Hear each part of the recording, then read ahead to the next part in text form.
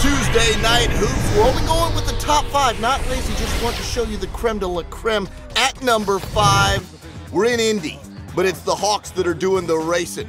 Look at Atlanta run out. Jeff Teague to Josh Smith, who flies high and brings that thing home with authority. Jay Smooth, a little bit aggressive on that jam, and yeah, we've got a replay for you. Watch it one more time. Nice pass from Teague over the shoulder, and Smith finishing with authority. On to number 4, and it's money time. Who do the Lakers go to? Purple and gold. Kobe Bryant at the buzzer to send this thing into OT. But the Lakers did not win this game. Tayshaun Prince gets abused here, but he gets the W in the end. Moving along now to number 3, and at 3, D-Wade. We've had a lot of no-look shots lately. Add this to the list.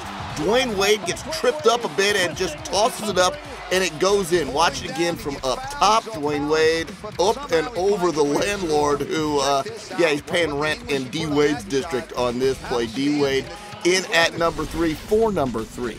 On to number 2, in overtime. We told you about Tayshaun Prince. He got abused by Kobe earlier. Goes by Kobe. Shot clock running down. Time for J-Max Theater. Jason Maxiell with the rebound throw down in overtime. Critical shot. And the second best play of the day, but the number 1 play of the day. Time running out in the third quarter. How about going for 3 from half court?